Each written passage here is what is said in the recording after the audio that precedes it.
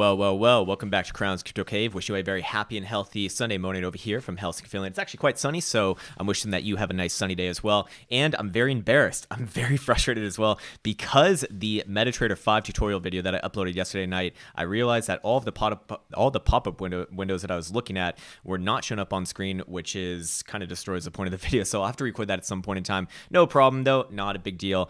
But when I get some more free time, I will record that video. Anyways, I also do want to remind everyone that all my programs are on sale for the rest of the month, which is another 5-6 days until the end of March. With the code YEAR20, that's 20% off on all my programs, on all the payment plans, even all the way out to 10 months. The Trade Like Professional program, which is the all-encompassing technical analysis program that goes over risk management, position management, understanding underlying market dynamics, trading strategies, bonus modules, access into the members-only Discord community, and of course, access to 2 proprietary indicators as well. The Master Your Options program is similar to that, but with regards to the derivative products options, to be very clear, both of those programs are 35 hours plus long, and then the Joule indicators are quite literally just access to the Joule indicators with videos on how to use that far cry difference from the other ones. So of course, I always want to make sure that people understand, please take advantage of my free stuff before you ever consider investing in any one of these guys, as they're going to be way overkill for the majority of people. So make sure that, you know, it's for you. Those programs are designed for people who want to do this in a more serious way, typically as a living. So I'll let you self-select into that group. However, understand that it's very important to me to grab the same sort of integrity, or sorry, maintain the integrity of that group, because most of the people who are in those programs in the members Discord community are, you know, coming from that sort of frame. So anyways, with that said, let's get into the actual analysis, stop shilling, and talk about some goddamn magic internet money. And here we go. Bitcoin, let me actually get rid of this alert right there. Don't really know why I have that. But Bitcoin having a pretty weak closure yesterday. Yes, we did close above all these moving averages, even above the 10 simple on the daily. You did see that we came back down and tested at that drop down to $52. But right now, looking a little bit on the weaker side, and starting to morph into what could start to take on a more distributive tone, especially looking at our oscillators right now. Daily Stokes are coming down and more importantly, are getting out of the critical zone, which is typically where we're actually finding an actual trade. Daily RSI also confirming a rejection off the exponential yesterday, which this is not really in like a trending zone right now, but you know, if I am looking for initial hints into a move potentially, you know, originating, that's kind of what I'd have my eyes on. Anyways, going over to the 12-hour. The 12-hour is the one that I've been watching to kind of judge overall changes with regards to exponentials. As you can see, the 200 exponential has been the resistance, the 21 exponential has been the support. We've been just basing off it, just just fucking around this range for the past really like 2 weeks, past week or so, since 15th of March, just basically basing off the 21 and getting resisted by the 200 exponential. And see right now, actually the 10 simple is now up and above price action. I'm sure a lot of people are going to call this a head and shoulders as well. It's not. Yes, I am actually a little bit bearish here, but I would not identify this as a head and shoulders. More importantly, it doesn't matter what formation you call it. I just want to be looking at this support right here and say, okay, well, we very obviously have the 21 exponential guiding price action right around 39.60, and if that actually breaks, I'd be looking down somewhere right around 3900, which would have been the former breakout trend line, and also the 50 exponential, funnily enough, on the 12-hour delta time frame. Which, more importantly, if you go back to the daily, will be the daily 21, which I don't want to be bearish in the more immediate time frames until the 21 exponential moving average breaks. Of course, this brings up a whole different conversation of, you know, looking at the low time frames, medium time frames, high time frames, macro time frames. For myself, this is all very preliminary stuff, very low time frame stuff. As far as the macro picture, nothing's changed in over a year. We're still in the downtrend. As far as the medium term picture, you could make the argument that this is overall constructive right now. However, if 3900 breaks, this would unravel, and I would not consider it constructive anymore. I consider it more of distribution going on over here and getting ready probably for a next move down to 3850, 3800 a share out. But of course, right now it is the weekend, it is Sunday, so price action really floaty, and I really don't like making trades over the weekend. I do trade options over the weekend, which I did put on a small position yesterday. I'll show right now. Let me just actually grab it on from my other screen. 1 second. There we go. I basically have the 4,000 straddle on, and I'm short some out of the money calls. Let me bring this on over here. Okay, 1 second, and there we go.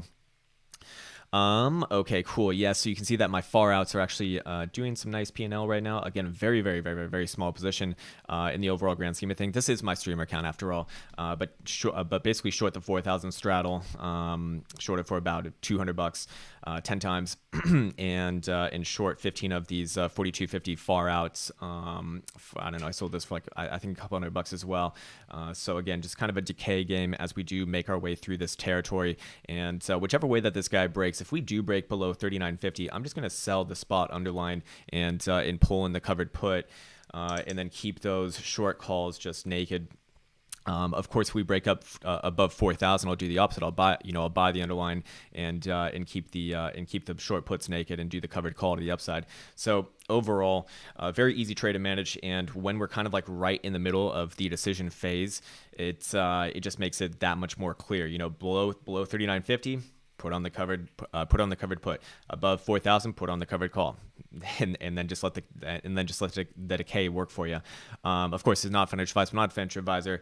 I didn't go over this strategy in the options tutorial, in the beginner options tutorial, just because, well, it's can only go over so much. I did the spread over there, which very, very, very, very powerful strategy as well. Very basic too, but hey, just because it's basic does not mean that it's not useful. I mean, everyone uses that strategy no matter what level you're at. So while we're here, let's go on over, and I do want to check out the 12-hour oscillators because this chart has actually been getting price action pretty well. 12-hour Stokes still down, starting to get into the bearish control zone. We got 12-hour RSI being a little bit more mature than the daily RSI, trending well below the exponential. This is what I want to see on an actual move, whereas the dailies kind of still a little bit more in the preliminary stages, can really shift around quite easily. And of course, because this is a weekend, I don't like to put all that much stress on price action. This is why I actually like to pay attention. If I am going to look at spot, I like to look at the 2-day dildo time frame, which seems to get price action more or less right on 24/7 markets, because I think it kind of accounts for the weekends essentially. And you can see the 50 exponential actually did provide resistance for the last 2-day dildo that we saw that closed yesterday, not at 8 p.m. Eastern Standard Time. You do see we have not had follow through from this, what do you want to call it, a long-legged doji dildo on very low volume. So to me, this is kind of like a one-off. It's not really that important, actually. I don't really look at this to dictate direction. I am more looking at the exponentials, which the 50 exponential has been a major resistance for the past over a year. Each and every time that we've gotten above it, it has not been long after that Bitcoin essentially has a massive meltdown. This one right over here was the last time that we actually saw it, but of course plenty of other times in the past year, which we can go over right now. And it's the green moving average that I'm speaking about. It's a 50, by the way. The time before that was right here in September at 7,400, spent about a couple days above, and then crashed back down. The time before that was on the bull trap to 8,400 in August of last year, and crashed back down below the 50 and back down to the low side of the range from 84 to 6. The time before that was right over here on the run to 10,000 in May of 2018 to 10,000, and break back down below the 50 right here and straight down to 6,000. And the time before that was getting the tops at 12,000 right here and right here, double top, and then down to 6,000. So has been pretty damn good. It works until it doesn't work. And this last one right here was actually not that. This was obviously not that actionable. We did see a little bit of continuation with the next dildo, but eventually all these wicks just got bought up. We didn't have a move to the downside of the range. More importantly. So, do we see a little bit of divergence in behavior? Possibly, but overall, as long as we're resisting it, that is a resistance. And where is it coming in around? It's coming in around the same area as a 12-hour 200 exponential, right around 4,000. So again, the ranges are quite clear. 4,000 resistance, 3,900 support for the more for this formation. Obviously, yesterday I was talking about some very low time frame action because, well, it was a fucking boring day, so why not? And in this rising wedge actually has been broken to the downside. We saw that yesterday, a little bit after finished that video. Broke it right here, retested later on in the day, as you can see on this run, rejected by the 21, and I do consider this a retest of the broken trend line. And now looking like a little bit of more pressure down. We do see 4-hour Stokes have fallen back on over, a couple of snakes in between there, but starting to gain momentum. Actually, 4-hour Jewel was the one to watch, and I completely missed this one yesterday. Someone called this out in the members Discord community, and he said, hey, the 4-hour jewel is actually given a nice resistance right now, and while I would not take this signal myself, I would, if I was already in position, I would have been adding right there. Is typically how I play these, but I don't start positions in that way. But that was a decent signal, certainly not a perfect signal. So I always want to make sure that the people who have access to that indicator, understand the differences between that, because a perfect signal is, on a higher time frames, I don't think I have an example of it failing yet. I don't want to say stuff like that because it's like, what if it's wrong? But when I actually think about it, I can't recall. Anyways, in the more preliminary areas, we do have support coming in right around 39.50-ish area. And more importantly, this rising wedge technically does have a measured move to be made, although I really don't trust measured moves on wedges. But technically speaking, it would be pointing to the downside of this rising trend line that we've been walking up since middle of February of this year, getting 4 major lows to spike down. So if we did break, technically speaking, that would be the measured move, and that's actually at around low 3,800. As you can see, we're kind of moving like molasses right now, as typically is indicative of weekend action. But hey, we'll have to chew through this support in the we'll have to chew through this support on the mean on the downside. And I have it kind of as a zone between about 39. Sorry, it's actually really 39.40 and 39.20 if you want to get super granular, which does meet up with the daily 21 and then also the 4-hour 89 right here. So yes, when it comes down to the lower time frames, I would be a little bit more. Technically, yes, this is in there. We are price action slowly moving in that direction, but like I said, I really don't like wedges. Even when I do get a rising wedge in a bear market, which would imply a more bearish resolution, I always feel dirty if I try to play one of these. For the most part, I'm just a support and resistance player, actually. My strategy is quite fucking simple, man. Buy on support, sell on resistance. This is nothing more complicated than that. So yeah, that's why I was selling calls right here, and I sold some puts before I went to bed last night to actually kind of pull that in. But it's looking like if this actually does play out, I'll be selling some spot against it as soon as we break down below 39.50-ish area. So, and also understand that when I say some of these numbers, like sometimes I can take a little bit of shortcuts with how I express it. So instead of like saying exactly 39.40, it needs to break that area, so 39.50, just because it's an easy round number. Anyways, so let's go through the medium time frames. We did look at the 4-hour Stokes, which are down. 4-hour RSI is trending down. 4-hour Jewel also giving the sell signal, as we said, but that was yesterday. Actionable yesterday. 8-hour Jewel got the perfect top so far. 8-hour Stokes are very weak and could very easily cross back down right now, right at the edge of the bearish control zone. So that's going to be kind of the next insight. RSI is more on the bearish side, I would say. We are trending well below the exponential, getting right into the neutral zone, and overall, I would say that is taking on a little bit more of a down undertone. 10-hour right here. 10-hour is basically the same shit as the 8-hour, except 10-hour does look like wants to open back down on the Stokes, actually formally getting into the bearish control zone, and 10-hour RSI trending well below the exponential. So I do like that. 10-hour chart's actually quite powerful in Bitcoin land, and next target would be 39.30 actually, according to this guy.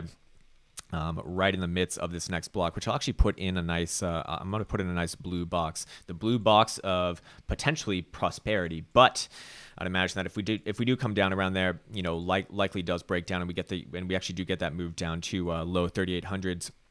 39.20, 39.30 is going to be absolutely critical. This blue box territory is absolutely critical because that is where the daily 21 is coming in around. So that's kind of like, how do I want to relate this concept? On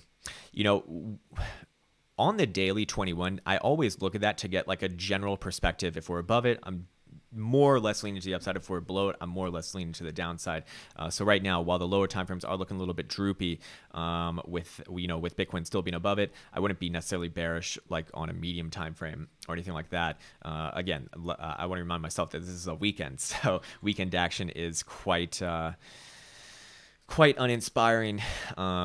Usually mostly hunts, but this one actually does kind of look like it wants to move. Anyways, because it is a weekly and we will be closing another weekly dildo later tonight at 8 p.m. Eastern Standard Time, I do want to talk about this really quick. And this is not my favorite way of doing things. This is not something that I would put too much weight on, but it is a little bit interesting that Bitcoin Bitcoin could very easily have a chance to print the 5th weekly green dildo in a row.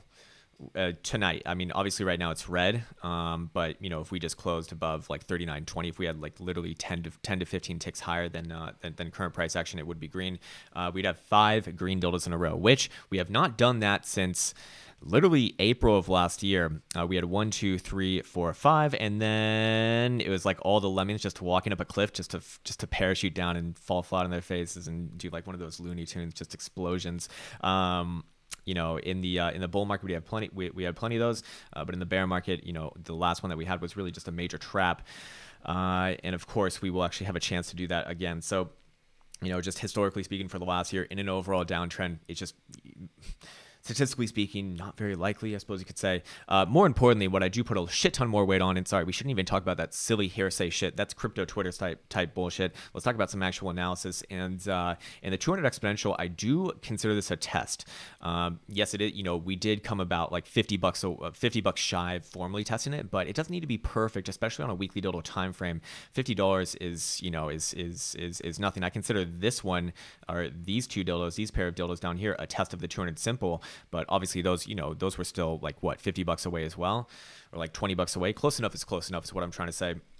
And the fact is that for the past 4 or 5 months, the 200 exponential has been our resistance to the upside. For this formation, the 200 simple has been our support to the downside on this formation. So that's 4,100 resistance, and 34. It's actually going to be 34.50 by end of day today, when we get our next tick, most likely.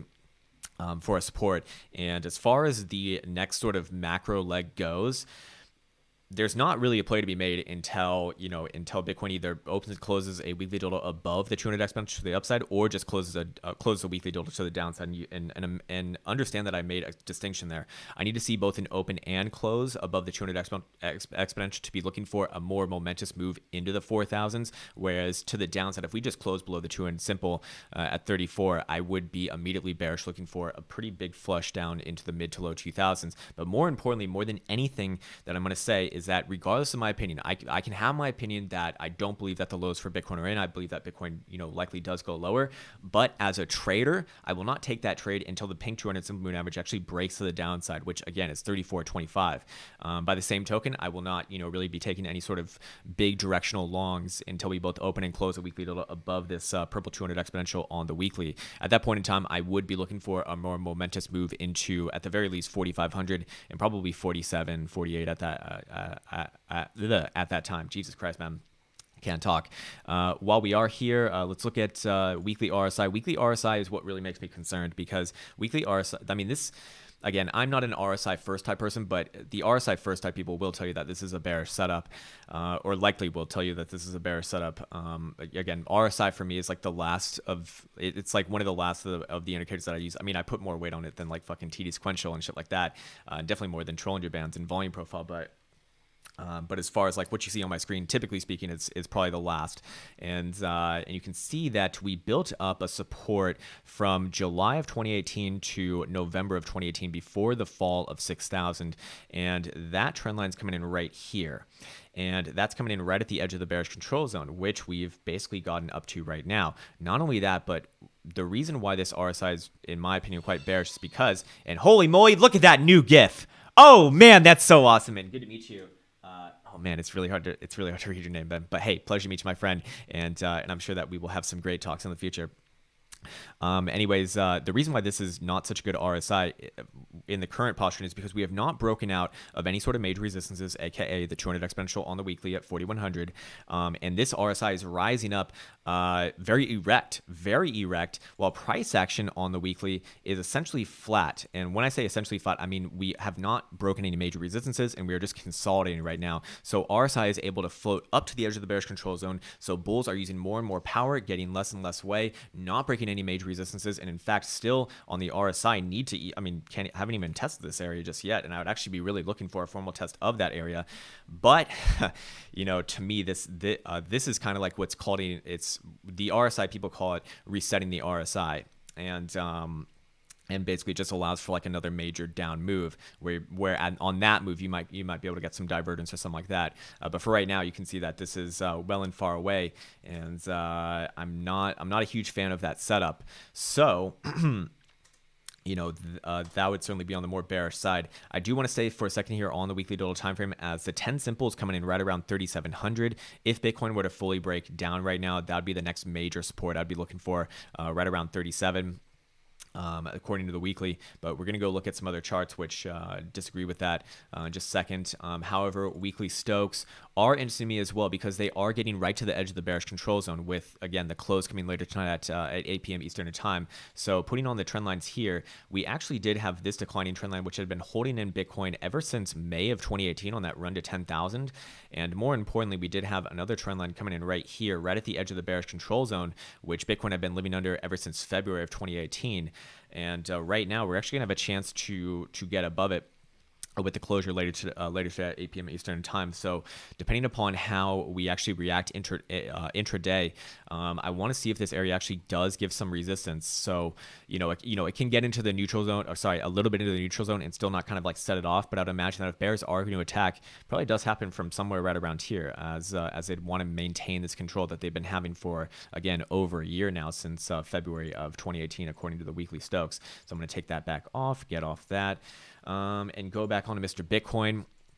And sorry, actually, let's go on to CMEs. So again, I really like the CME charts, because I think that they're more clean and clear, and I think that they're just completely 100% easier to read. More importantly, the CMEs do not trade on the weekends, so that's also why I don't like trading on the weekends, because the more professional venues are not being traded. The unregulated venues, like your BitMexicos, your Binances, your Finexes, whatever the fuck it might be, get to run the world, and they can do all sorts of floaty price action, which when the bigger boys are not playing the game, which I think most people kind of take the weekends off. It's a lot easier to fuck around with price action, do some stop hunts. The books are going to be thinner, so it doesn't cost as much money to perform those sorts of hunts. So that's one of the big reasons why. And actually, I think it was Bitwise did a big expose, and I believe it was either Barron's or the Wall Street Journal yesterday, talking about all the fake or falsely reported volumes on basically all the unregulated exchanges, in comparison to what they had. So definitely check that out. I don't have a link to it right now, unfortunately, but I believe it was in Barron's, if you want to check it out. Anyways, while we are here on the CMEs, a lot of things to be aware of. We did put in a massive, what do you want to call this? Long-legged doji dildo? Do you want to call it a spinning top dildo? Do you want to call it a bearish engulfing dildo? I don't care what you call it. Typically a sign of bearish reversal. Right here on Thursday, we have not gotten follow through, more importantly. However, when these open up later tonight, the big question is, where is spot in relation to the CMEs when CMEs open at 7 p.m. Eastern time? Because that would be the next trade that I'm looking for. I will obviously be asleep, but I'll probably set an alarm just to see. But here's the thing: if spot is trading under where CMEs closed on Friday, I'd be looking to sell on the gap fill, which is right around 39.65. If we have the vice versa situation where spot is trading above where CMEs closed on Friday, I'd probably be looking to buy 39.65. On the gap fill. But with looking at this, we do have a few things to be aware of, as there is bearish divergence on the daily total time frame right here, actually, and a clear rejection of the bullish control zone as well. And typically, I want to see a test of the 21 after that, and the 21 is actually all the way down below 3,900 at 38.80. So that would obviously have incite continuation to the downside and come in confluence with that first initial more bearish situation that we just spoke about. Also, on top of that, we do see daily Stokes getting a little bit tired, and I'm going to imagine that when we do get the new tick when they open up later tonight, probably does bring it down, unless if it opens way up. We'd have to open if we open up above 39.90, 4,000, then yeah, it will open back up. Daily Jewel, not really saying too much, is getting near the an area of resistance an area that has been providing resistance for the past year. Each and every time that we've gotten around this dotted trend line at the 80 marker, that has called major tops. This was your top at 10,000. This was your top at 8,400, and this was your top a little bit about a month ago, right over here. But again, I need to see. Well, actually, funnily enough, it was this run right here, which was done on a weekend. Remember, on the weekend, price action floated up and then crashed down. Didn't get too much continuation off that, however. So, just another thing kind of saying, hey, be aware. So while we are here, I do want to put on the drawing tools as well, get rid of that, and state, hey, the CMEs are quite clear because right now, this breakage of this formation, which this is a formation that had been, calling the tops for 1, 2, 3, 4, 5 times over the course of the last 4 months, since late November of 2018. We actually broke out of it early last week, right? And technically, we came back and retested it on Thursday right here, and so far, so good. But look at the volume on this breakout. Whenever I see volume like that on a breakout, I get very, very, very, very, very apprehensive because it reminds me of something like this one over here, which people saw this major breakout. But look at the volume on the actual breakout at the top. It's non-existent. It's non-existent when everyone was looking for this, the falling wedge that's going to bring us to 14,000 or whatever it might be. All price action below 10,000 is a distraction for, 14,000 or some shit like that. What was it saying? Anyways, more importantly, this formation, which, I think a lot of people have eyes on, also coming in right around the 21 exponential and the 382 Fibonacci retracement, as you can see. If we were to come back down below that, this would be a swing failure pattern, and I would consider that, basically the better word for that is a hunt.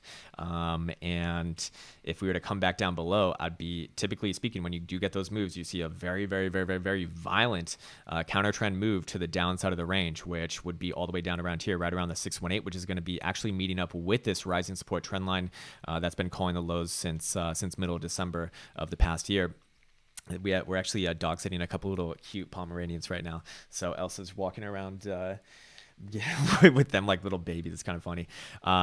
Anyways, so yeah, if we do break this level on CMEs 3,900, I would become immediately very bearish. And this is what I was talking about before, because if we do break 3,900, technically speaking, just from looking at this structure, I don't really see too much holding you up until 3,650, 3,700. But really, I would be looking for that move down. Personally speaking, I would be looking for the move down to 3,550 and retest the 618. It's not going to happen in a snap of a finger, but it would happen relatively fast in the general context of this time frame, a daily, which that could be a week, right?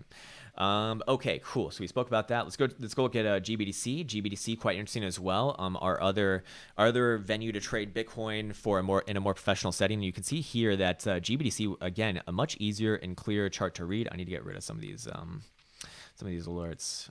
They're not too appropriate right now. But more importantly, the 89 exponential did call the top a few days ago. Obviously, this is not traded on the weekend as well. And just basically double topping right here. Same thing as this area right here, your highs in January. Right at the 89 and reversal dildo and down, and same sort of thing right here. The 21 exponential coming in right around that critical 465 area, which if that area breaks, I'd be looking for another move down at the very least to here at 230, 229, or sorry, oh my God, what? I am dyslexic as fuck. This is so embarrassing. 429.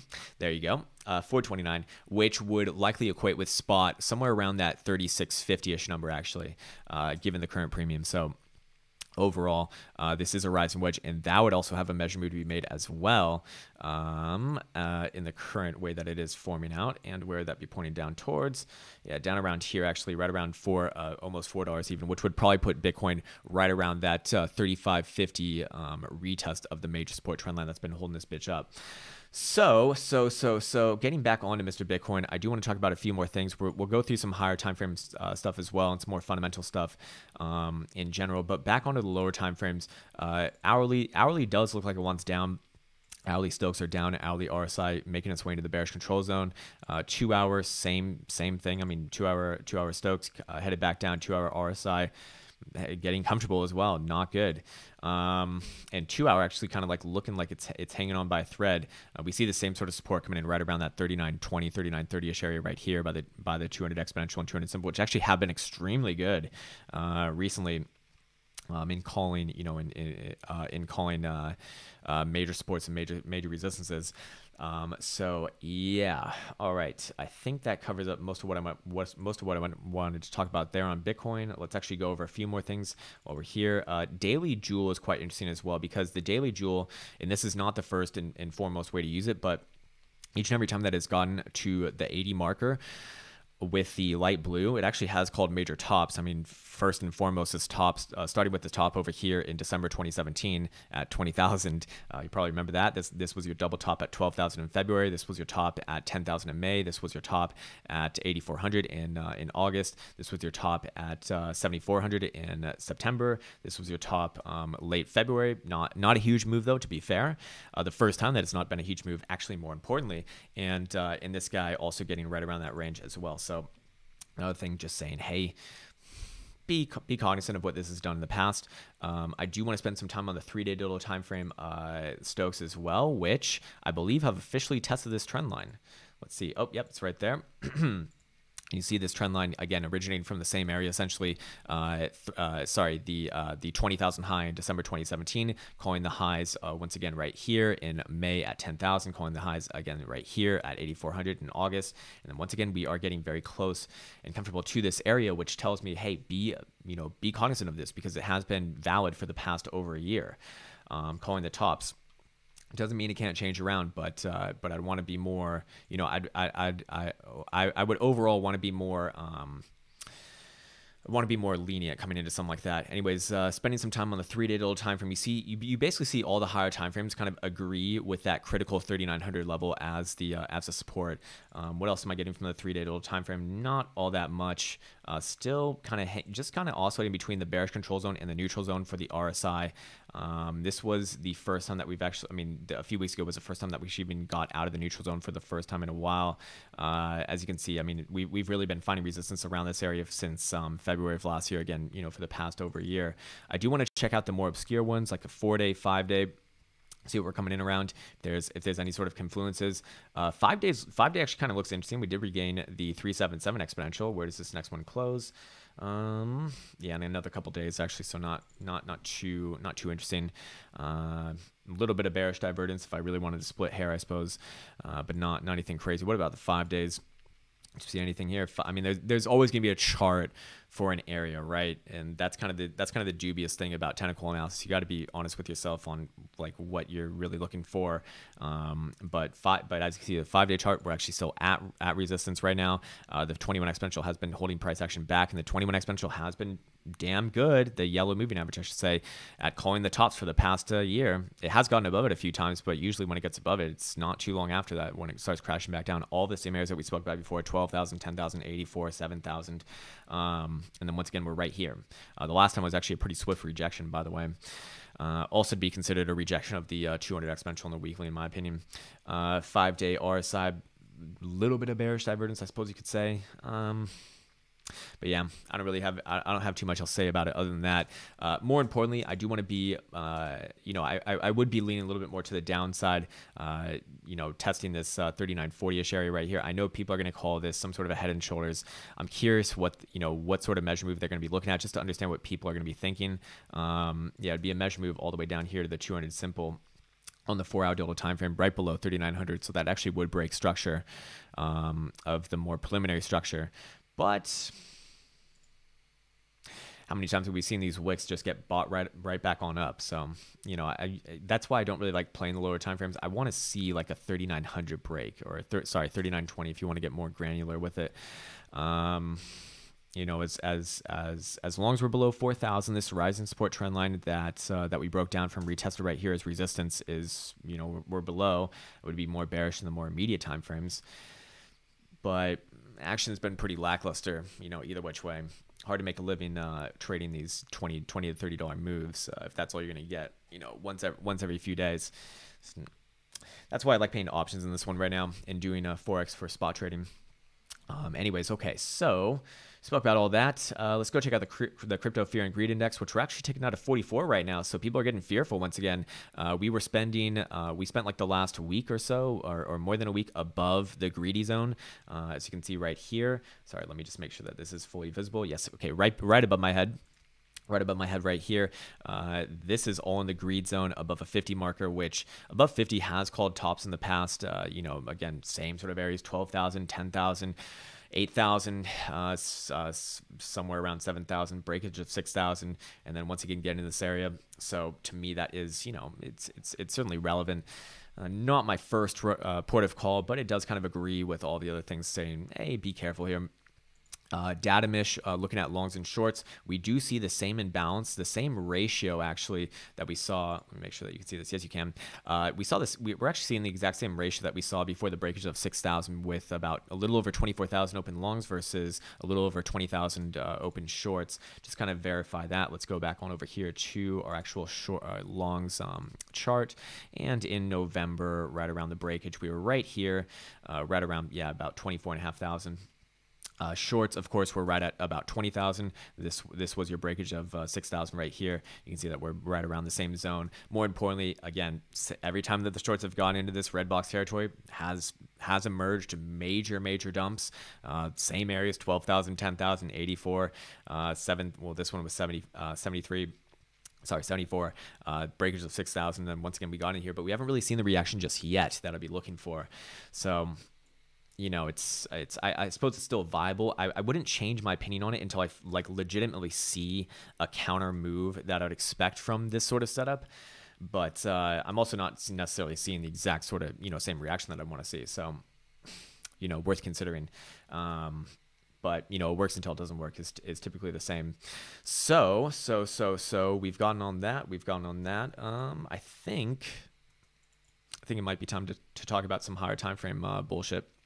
So first and foremost, I'll cover up the bullish scenarios because, well, feeling generous today, and let's talk about the more bullish scenarios. So if Bitcoin were to both open and close a weekly dildo above this 200 exponential moving average right here, around 4,100 once again, which has been getting all of our highs for the past 4 or 5 months, then I would switch my higher time frame outlook to slightly bullish, looking for a move, more importantly, into the mid to potentially even deep 4,000. So 4,500 becomes extremely likely, and 4,800 becomes pretty likely. Certainly very much worthy of discussion. But more importantly, while we're here, that would be my first initial thing from switching from generally bearish. Well, as a trader, neutral, but opinion-wise, generally bearish to neutral to slightly bullish. However, it would not fully switch around my full opinion. The point at which I'd actually get fully bullish is if we could just close a monthly dildo above the yellow 21 exponential moving average, which is all the way at 5,200. Again, from where I come from as a market maker in equity options on New York Stock Exchange ARCA, I would use the 21 exponential on the monthly to judge if something was generally bullish or generally bearish, depending upon its posture around it. And right now we are living well below the 21 exponential. And while Bitcoin is quite young, it has actually been respecting this pretty damn well. Look at the last market cycle, which Bitcoin broke down below the 21 exponential. That was some more aggressive downtrend, and then more importantly, once it broke back above, that was literally the perfect buy, in my opinion, because then you have momentum going on your side. So opportunity cost wise, it was extremely good trade. I mean, also just by the numbers, you'd literally be buying at $300 before the move to 20,000. So not bad. But we'd actually have to get above there for me to switch to bullish from a macro time frame perspective. More importantly, while we are here and while the month becomes closer and closer to the end, not only are my programs not going to be on sale anymore, but more importantly, perhaps for you, is the 50 exponential is going to come into visual contact, and that's coming in right around where? 3,900, actually a few ticks below to be exact. And this is why that 3,900 level is so fucking important, because if Bitcoin does close above the 50 exponential by end of month, which again, we have what, 6 days, maybe 6-7 days, I would treat that as actually breaking the 200 exponential on the weekly, pretty much, and I'd be looking for that move into the mid to low, or sorry, into the mid to the high 4,000s actually. So 4,500 becomes extremely likely. However, in the meantime, while we are here, if Bitcoin does break back down below 3,900, and more importantly, if we close the monthly dildo below the 50 exponential, I would be incredibly bearish, as this 50 exponential has been holding back all these dildos, providing the impetus for resistance for the past 1, 2, 3, and working on a fourth month. And keep in mind, we broke this 50 exponential for the first time in Bitcoin's history in December of the past year. And on top of that, we are coming close to a new month, which means that we're going to get another tick on this. And also all of these moving averages are going to move over, one more degree, meaning that the red 10 simple moving average is going to have a legitimate chance to literally cross the 21 exponential to the downside, which to me would be incredibly, incredibly bearish, as that would, as if Bitcoin were to, this is in confluence with Bitcoin closing below the 50 exponential. If it closes above, then I'd actually be looking for maybe even a test of the 21 exponential to the upside. Possible.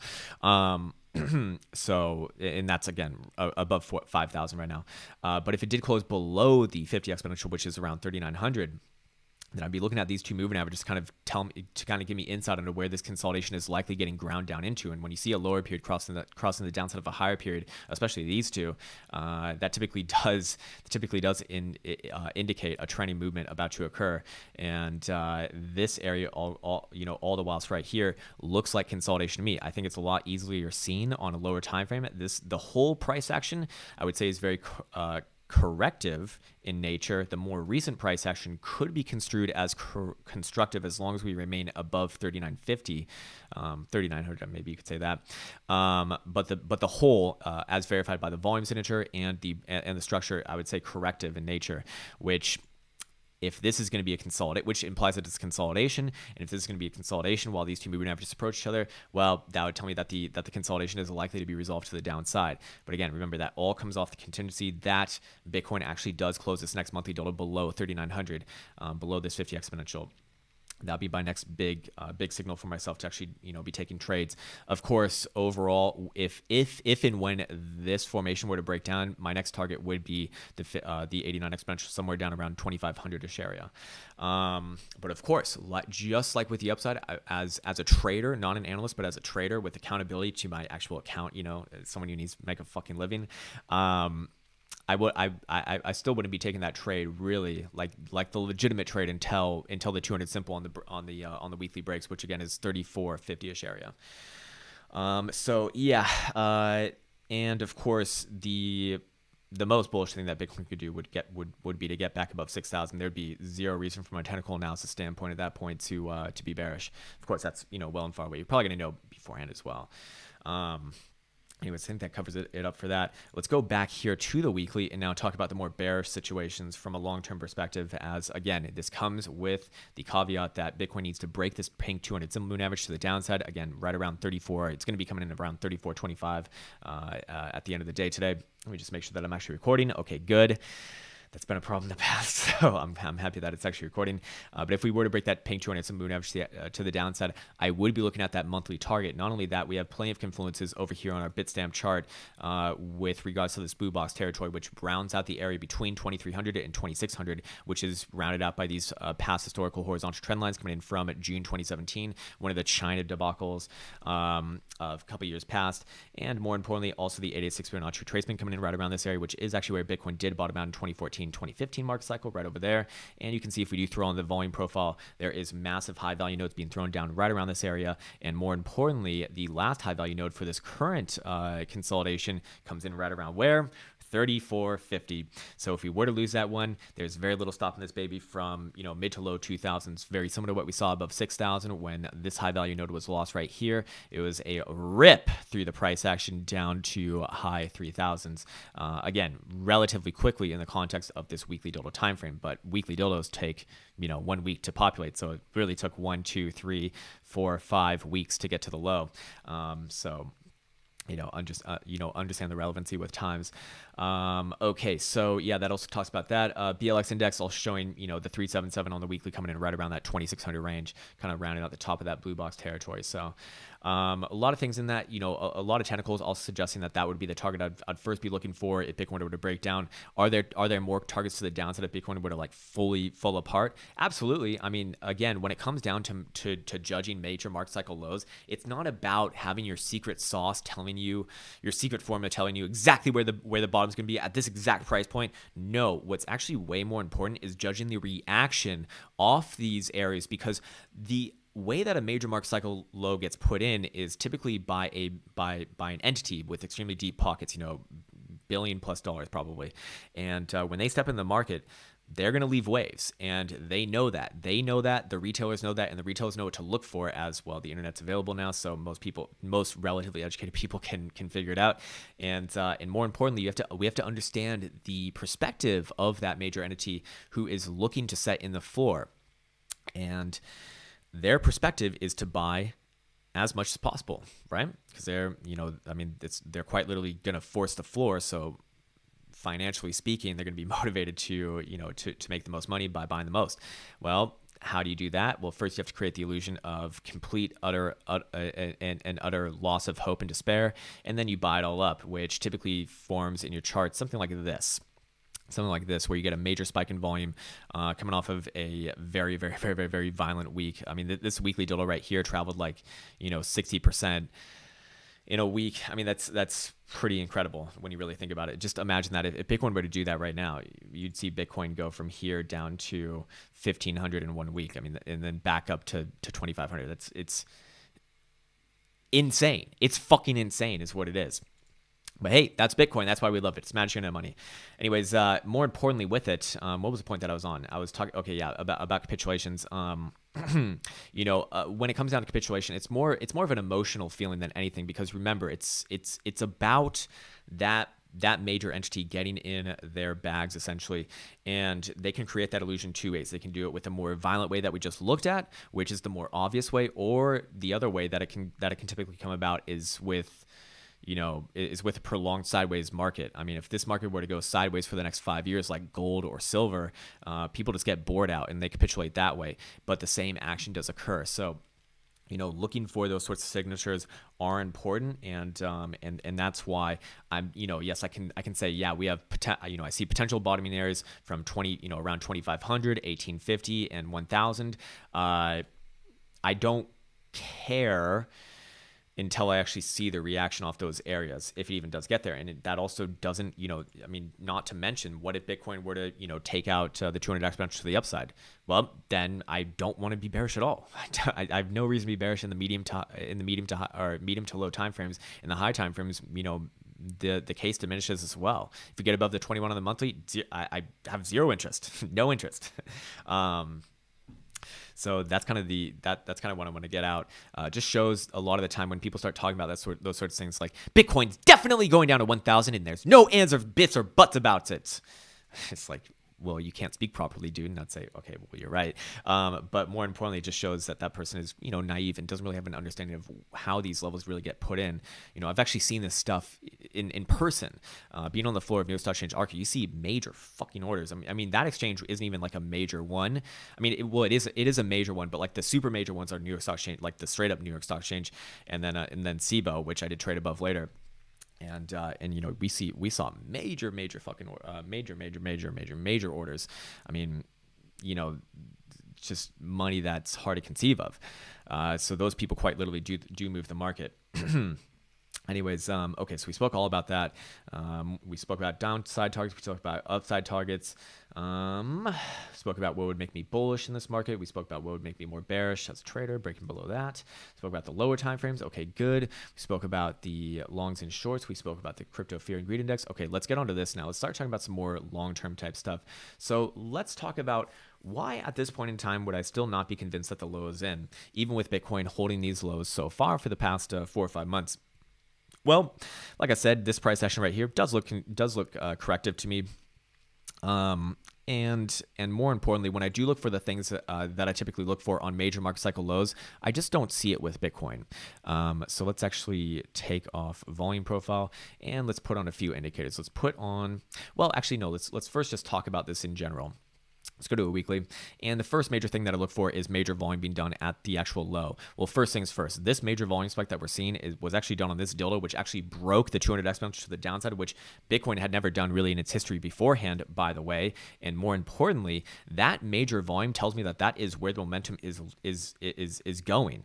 And then after that, volume dies down as price action kind of contracts, meaning AKA consolidation. I would interpret that likely as more bearish. If I'm looking at a major volume spike, I want to see it on the actual low for capitulation, if it's going to be that one. Just like over here, when you see this major volume spike, it's on the actual low. It's not on a few dildos below that. I mean, on this dildo right here, we spent another 3 Yeah, 3 weeks going lower and then 4 weeks to bounce.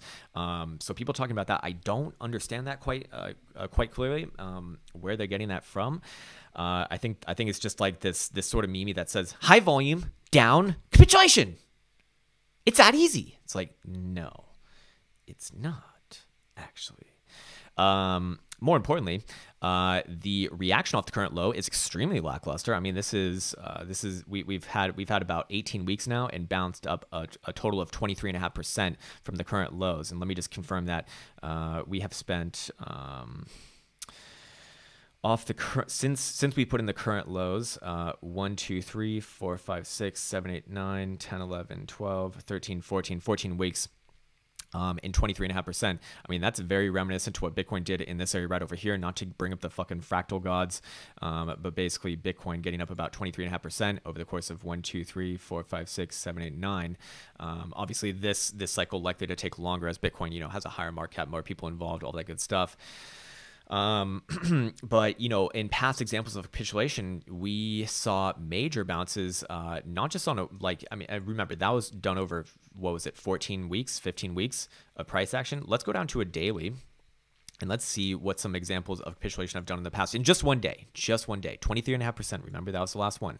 In just one day, 40%. Okay. One day, almost fucking double what we saw before. Let's go to the time before that. There's actually a good example right here in February of last year of what capitulation can look and feel like, and we bounced up about 30% in one day as well. Obviously did not end up being the ultimate low, but more importantly, consider one day 30% versus 14 weeks, 15 weeks, 23.5%. Not fucking good enough. Can we get some more examples perhaps? I mean, we can go back a little bit further over here. This one was quite interesting as well. 40% in one, I'm not going to go to a daily, but in 1 week, 40% again versus 23.5% in 14 weeks. Not good enough, especially with the way that Bitcoin does it. And again, when it comes down to judging, market cycle trends, typically there are very consistent principles that govern all major assets because, at the end of the day, it's humans trading these things. So we're really just looking at charts of human emotions, human imperfectness, human irrationality, human exuberance, human fear, human greed, all these things represented in a chart formation. And that's why, assets in different asset classes can kind of come from the same governing principles. Whether I've been looking at equities, commodities, Forex, or magic internet money, those principles are still typically pretty similar amongst them all. And then the particular asset will have its own personality within that governance. And this is kind of how Bitcoin plays it out. So the volume, the reaction, both not good enough. The time spent at the low, also not good enough. I mean, going back down to a daily, Bitcoin spends literally 1, 2, 3, 4 days within like less than 1% of the lows. I mean, remember the last few examples that we have of capitulation. This one, 1 day, 40%. The time before that, 1 day, what was it, like 50%? And the time before that, was another like, crazy things. So time spent at the low also a little bit shaky. Bitcoin does typically not give you 4 days to decide to buy the low. It gives you about 10 to 15 minutes in my experience. And what else do we want to talk about? Let's talk about, okay, so we spoke about volume, we spoke about reaction, we spoke about time spent. Let's speak about the return to the low as well. So Bitcoin over here, as you can see, returns to the low to retest it within about 5 to 6% right here. That's also very inconsistent with the way that Bitcoin puts in the lows. Because remember, how do major market cycle lows be put in? Well, major entity enters in the building and he says, I'm buying here and fucking try to stop me. The time before that was right over here. Bitcoin never gets within 36% of the low again. Keep that in mind. Bitcoin hasn't even bounced up 36% from the lows currently. The time before that, right here. Bitcoin never gets within about, where's this next low? About 35% on this next spike. Yeah, about 35.5%. Again, not consistent with the way that Bitcoin plays these things out. Let's bring up some indicators now. Let's put on the good old historical volatility rank. Shout out to Ballyport for this one. I actually do want to put on the percentage as well, but we'll stay here for a second. It's going to give us about the same read. More importantly, the historical volatility rank has actually been perfect in calling major tops and major lows. And if you're not familiar with volatility rank or what this means, it's basically a mean reverting indicator that tells you about the mean returns over over a given amount of time. period of time. I'm doing a terrible job of explaining it. Basically, it oscillates between 0 and 1. If it's 1, it's telling you that the move is likely coming to fruition. Basically, for example, it ticked to 1 when Bitcoin was at 20,000. It ticked to 1 when Bitcoin was down here at 6,000. Telling you about major extremes. When it gets really, really low, it tells you that a move is likely to occur. Anyways, on the drop down to 3,000 so far, we got up to a 6.6, which barely even above the median, which not that, the mean, which is not that impressive. And like I said, this has been perfect on major lows and also major tops, of course. It doesn't tell you about direction. It tells you about, this move is probably getting exhausted. So perfect right here, gave a beautiful buy right here, beautiful buy right here, beautiful buy right here, beautiful sell right here, beautiful buy right here, beautiful buy right here, beautiful sell right here, beautiful buy right here on the prior low, beautiful sell right here. So again, these sorts of things have been damn good in the past, and we are not getting in that way right now. In fact, the historical volatility rank would be suggestive of consolidation first and foremost, as you do see this start to kind of hump out. And the closer and closer that we kind of get to this zero read, the more and more likely that price action is to explode out of this consolidation. Again, not telling us about direction, but that's what the other technical analysis is for. The time, when we actually broke down below 6,000, the historical volatility rank was basically unreadable. At multi-year lows down here. And that's kind of what I'd be looking for the next major move. If Bitcoin is going to get to, a market momentous shifting area, I'd want to see it get very, very, very, very low, even if it is going to break to the upside, which, by the way, the last time in 2014, you can see before this run up, you see the historical volatility rate extremely, extremely low. Anyways, the next one I'm going to bring up is a little bit more controversial right now, but I'll look at it anyways because it is the MVT signal. And, I played around with this a lot. Here's the thing. Here's the thing. The MVT signal, regardless of whether it can be gamed or not, has been perfect over the past, in the history of Bitcoin. It has called every top and every low perfectly. The inputs have not changed, and the same sort of fuckery has still been existent. So the fact that it still worked with regards to that is worth considering. So I would still run with the potential that I actually should be looking at this still. And you can see right now that Bitcoin is getting quite high. If you're not familiar with this, it is the network value divided by the daily transaction value. And that's why it's quite interesting to me, because it's basically a fundamental indicator. And usually when it gets above 140, it signals major selling opportunities.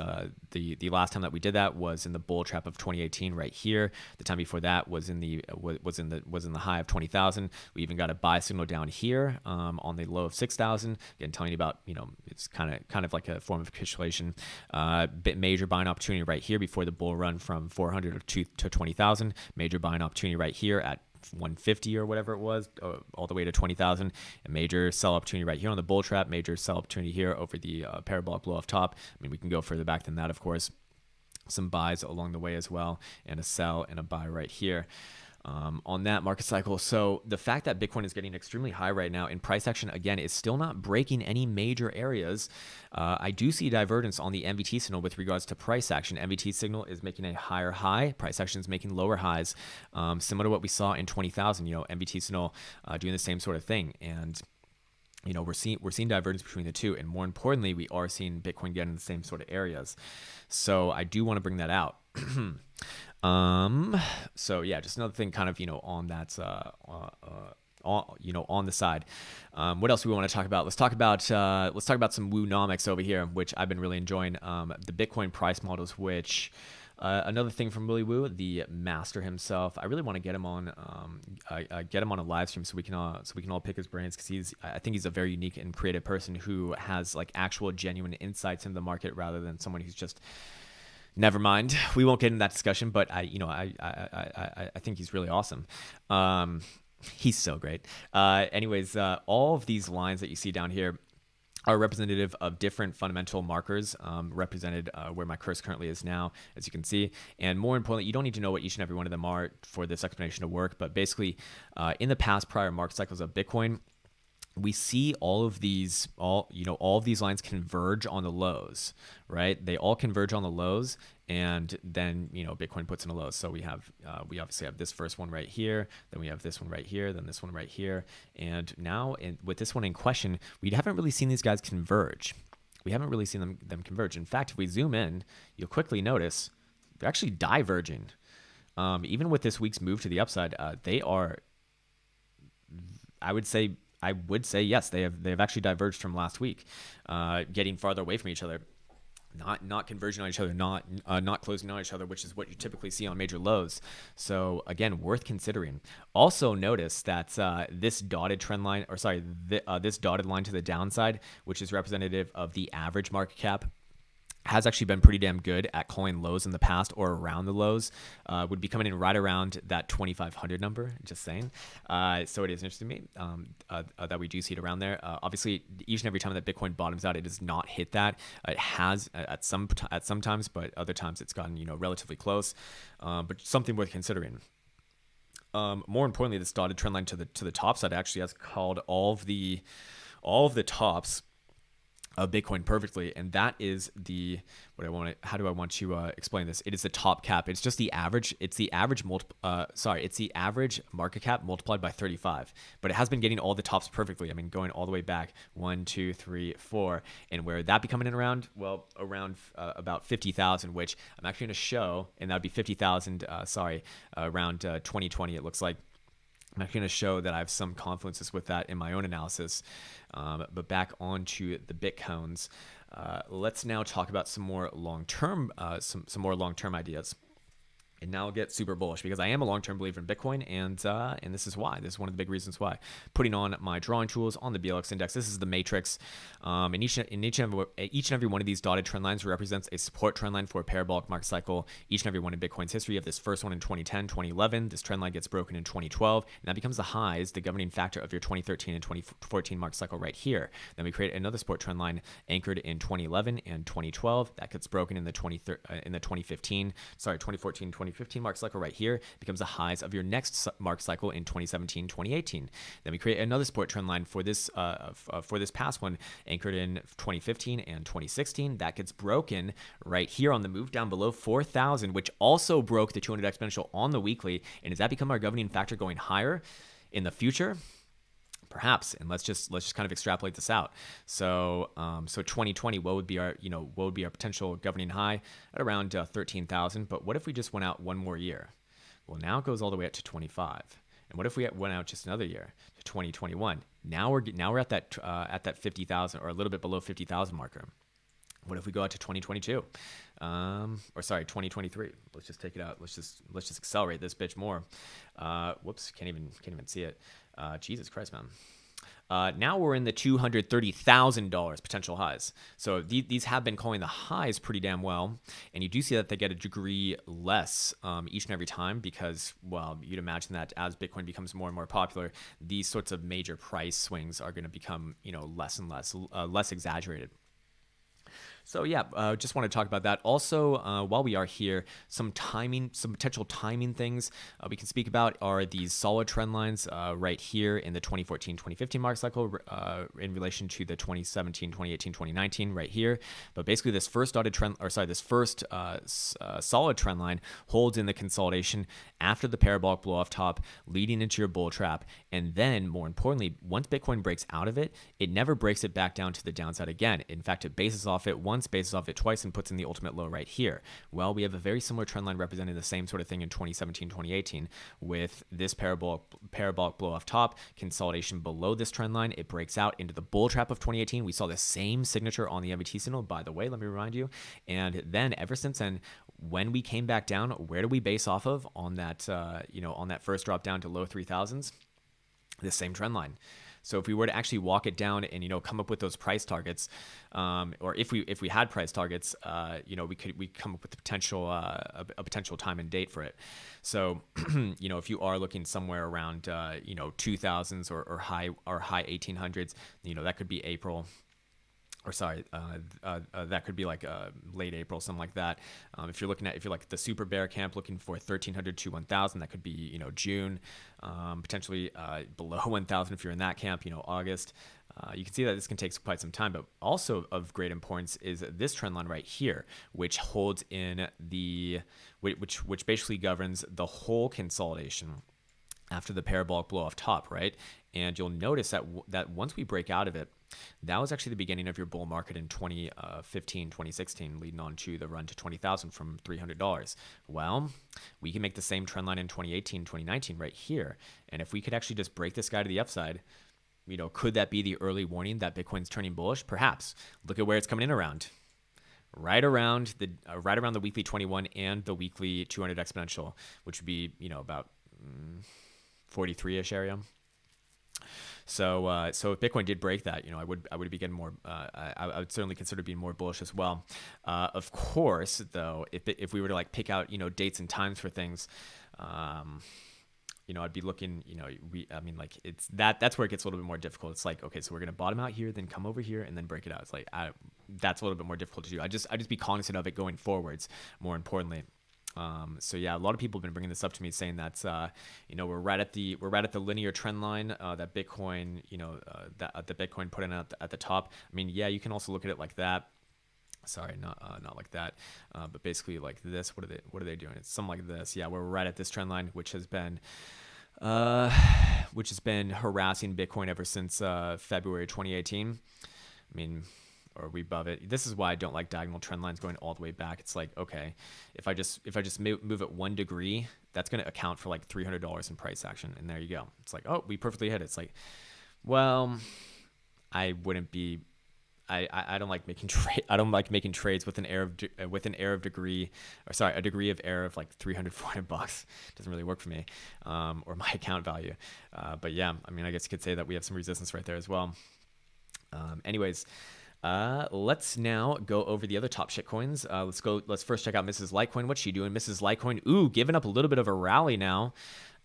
Yes. Oh my God, man, this has been perfect. And I don't say that, sorry, that comes off as a little bit arrogant, but I don't mean to say it like that. But Mrs. Litecoin doing, a lot of what we talked about over the last few days, basically just grinding this topping area as the oscillators start to switch around. We see daily Stochs coming down. We see daily RSI still having bearish divergence, and now officially getting rejected by the exponential and getting kicked out of the bullish control zone. And like I said, major bearish divergence, 1, 2, 3, 4 stabs and down.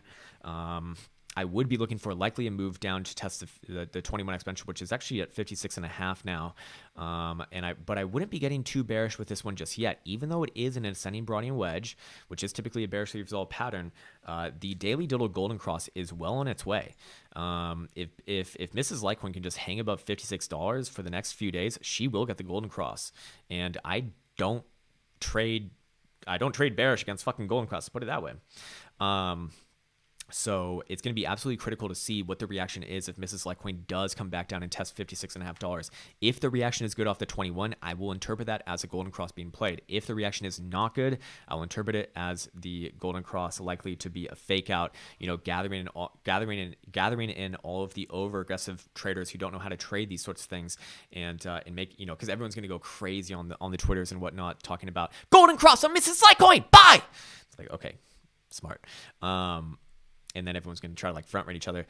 But by the same token, even if it did get golden cross and it did come all the way down, I still wouldn't get bearish on it, even if it did break it, until it breaks this area right here, $52.50. If it breaks $52.50, yes, I'd be bearish as fuck on Mrs. Litecoin, going all the way back down to 44.5, most likely, and probably even 40.5 even. But overall, this ascending Brownian wedge is getting damn mature. Look at the volume signature on this guy. It's ready. It is ready. We will be seeing a move on this relatively soon. Obviously, the resistance to the upside is right around 63.5. That's also the daily 377. Very important. Also, this horizontal coming in all the way back from September of past year. So all sort of switching down. All indicators do say bearish, except for potential daily golden cross, which I would be respectful of. So I wouldn't get too bearish on it. It's certainly the strongest of the bunch, of like the main of like the top market caps. Mr. Beaterall, the opposite, certainly the weakest of the top caps. Getting rejected right at the 10 simple yesterday, and still kind of wedging itself in between this critical resistance right around 143.5 and critical support right around 138. Now rising over time. Yesterday was 137.5, going down to a lower time frame to really get a good idea of what's going on here. You do see, you know, I mean, it's very sluggish, but we are holding above the 200 exponential. And how many times have you seen it? You know, have you seen this like come down to a major support, just kind of spend enough time there, and then just pop right on back up? You know, all the time. So I would be cognizant of weekend Barty action. 4-hour Stokes are down and trending down, by the way, actually as well. You do see this. There you go. 4-hour RSI even having a little bit of bearish divergence right here, but need to see this area break first and foremost. For Mr. Buterol, if 137.5 can break, I would be looking for that move down to like 127. This is also the 382 Fibonacci retracement, which we're currently resting on right now. Actually, it's coming in a little bit lower. I apologize. I got that number wrong for the support. It's 136.5. Around there. Also the daily 50 exponential. We do see daily Stokes coming down as well. We do see daily Jewel doing what? I wouldn't consider, it's right in the middle, neutral. Daily RSI getting rejected by the exponential, but right in the neutral zone. I would say it's neither bullish nor bearish. A little bit more on the bearish side, I suppose, but nothing too crazy. Anyways, back on Mr. Bitcoin. I think I'm going to start to wrap up this video. Or do we want to go over some shitcoins today? Yeah, let's go over some shitcoins. Why not? Let's go talk about BNB. BNB coming down. Got right to our resistance area and down. Very similar to business Litecoin. I'd be looking for another move down to $14.25. If that area fails, then I'll be looking for a move down to $12.90. Zcash, the real Bcash, is back in its descending triangle. As long as it's below $60.50, I would be overall bearish on it. Bcash looking a little bit more resilient, actually, using the 89 as support. As long as it's above 161, I'd actually be looking for another move towards 176. Tron Cash actually having a very strong move yesterday. So we spoke about this yesterday, or sorry, a couple days ago, how once it come off the 200 simple, probably going to balance there, and it did. Coming up to almost 2.5 cents. I'd be looking for 2.5 cents to be major resistance. If 2.5 cents is taken out to the upside, then this baby actually can really run.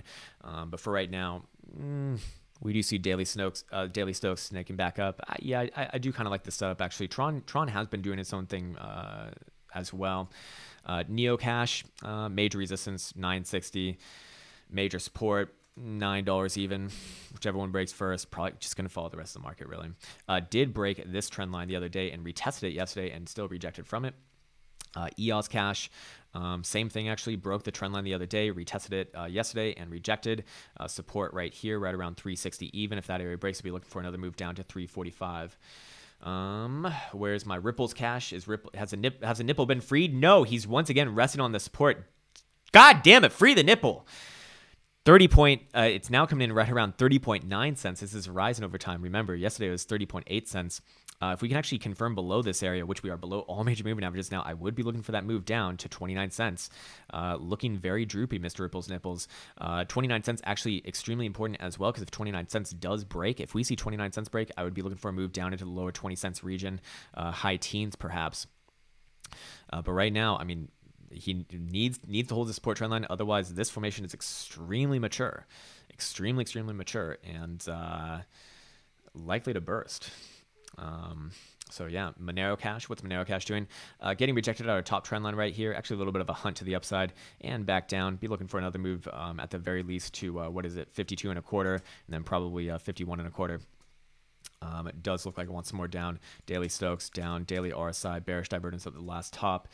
Let's go to Stellar Cash, the last one on the list, and Stellar Cash coming down as well, getting rejected exactly where we spoke about yesterday at 11 cents, and I'd be looking for at the very least a move down to 10.25 cents. But really, this is starting to shape up as an actual legitimate head and shoulders, which would have a measure move down here to this horizontal right around 9.5 cents. And this overall thing is an ascending broadening wedge. We called the top in it a week ago, right over here. And now coming down, daily RSI now trending to the downside as well. Daily Stokes down, as you can see. So let's get back on to Mr. Bitcoin and wrap this bitch up as it is time. And Mr. Bitcoin actually has technically broken the rising wedge to the downside. I'd be respecting it as long as we are, below this rising trend line, which is currently at around like 39.90. So got a lot of work to do. 4 hour just kind of closed a little bit weak as well. But the more preliminary support is 39.40, 39.30. That's more tangible as far as I'm concerned. Technically speaking, that rising wedge that did break down technically does have a measure move at low 3,800. Like I said, though, I would be taking this one step at a time because 3,900 is so much more critical from the CME perspective, which is just not trading right now. So it's unlikely to give us resolution. But more tangibly speaking, as long as we are below the 200 exponential on the 12-hour, below essentially 4,000, and above the 21 exponential at 3,950. I can see this as just consolidation. You might have hunts here and there, but until we actually break below or break above one way or the other, wouldn't be getting too damn excited. It does look like it wants to break down. I would say I'd certainly be more on the bear side right now. But like I said, I need to actually see price action move first. So that's going to do it for this morning. Hope this one finds you well. Again, want to be wishing you well on this beautiful Sunday morning, and take care.